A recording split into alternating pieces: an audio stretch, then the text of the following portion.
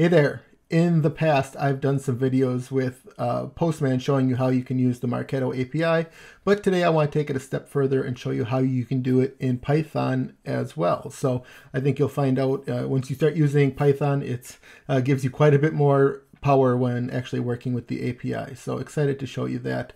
I am working in what's called Thani. It's a Python development environment. You can use whichever one you want, but this is the one that I chose. So to get started, you'll see at the top I'm importing some libraries here that I'm going to be using further on. So these are important. So I'm importing JSON. I'm importing time. I'm actually not using that in what I'm showing you today. And then requests will be very important. So you need to import those libraries and install them if you don't, but I believe all of these are standard Python. So you won't actually need to install anything aside from Python itself. Looking at this first section, these are going to be the variables, and I've named them MMC, MCI, and MCS. You can name them whatever you want, but they stand for, in my case, the Munchkin for your instance, then the client ID and the client secret, which you can get from LaunchPoint for whatever service that you're using. So I'm using those as variables, and we're going to use that here in our next call. So coming down here, this is where we're going to get the access token. And here I'm using that request library from up top here. So it's just requests and get. And then if you go into the Marketo developer docs, you'll see that this is the call that we're doing. And I'm using what's called an F string in Python. So I'm putting, the string is the two single quotes here, but I'm putting an F outside of it. And that will allow me to use those variables from up here inside curly braces. So what this is really saying is my munchkin.marketorest.com identity oauth token. And then grant type is client credentials. The client ID is my client ID variable. And the client secret is the client secret from above. So I'm going to run this, and I'm going to print the result. So we'll see down here I got a response of 200, which is good. That means that the call worked, but it doesn't tell me a lot either. And that's because when you print this out, it's just going to print the response code. Which is why we now need to get the actual JSON response. So I'm just going to delete this.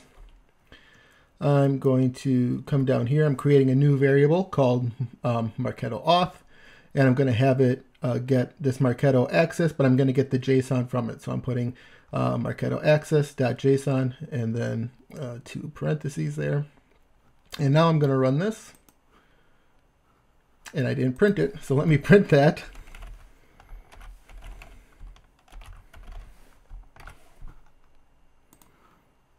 So now we see I got my access token. It says when it expires in and what the scope of it is. So that's wonderful so far.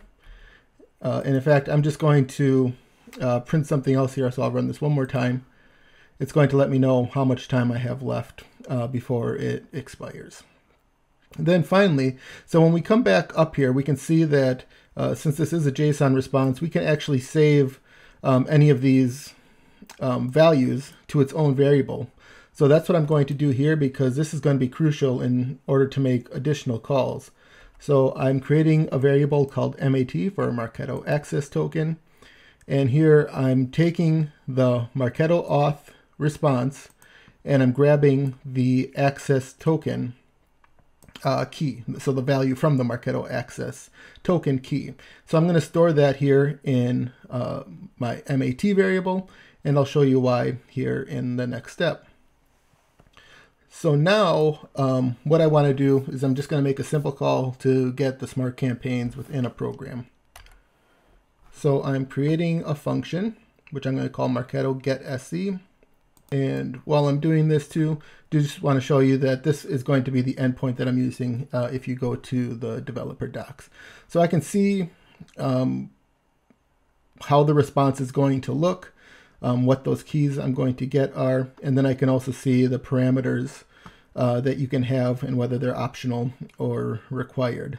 So the ones that I'm going to use max return as 200. I'm going to use an offset, and I'm also going to use the folder. And here's again, in Marketo, there's folders in their program. Both folders and programs are folders, so you need to specify which one, and then the ID. So I'm going to be getting these smart campaigns from this folder, which is folder 2376. So let me come back down here. So the first thing I'm going to do, I'm just creating a variable here called getSC. And again, I'm using the request.get and an F string here, which is showing the endpoint right there.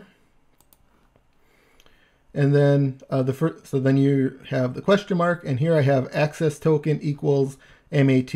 So again, that's grabbing the access token that we just got in the previous step. That's crucial. Otherwise, this won't work if you don't have the access token. Then I have the max return parameter, the offset parameter, and here is where I have the folder.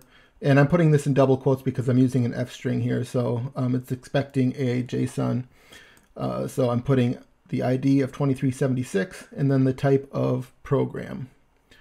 So, and then this next step, again, because if I printed this out, all it would tell me is 200. It's not going to actually give me the result. So I need to put get sc JSON equals get sc dot JSON parentheses. And if I print that out,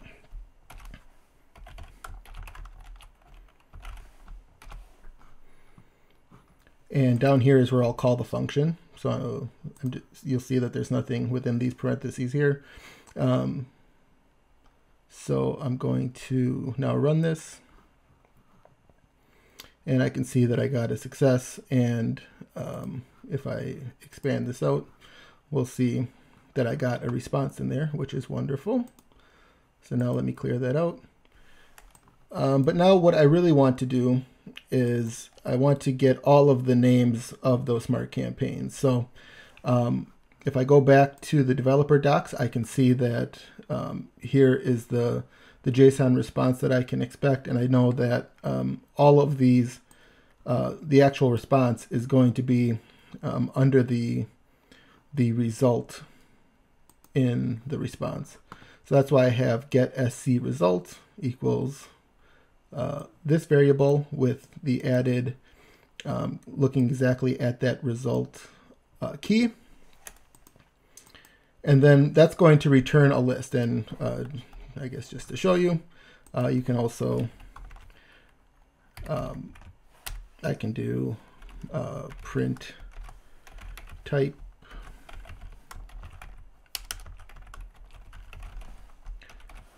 So when I do this, it'll say class is a list. So when it's a list, I know that I can iterate through it.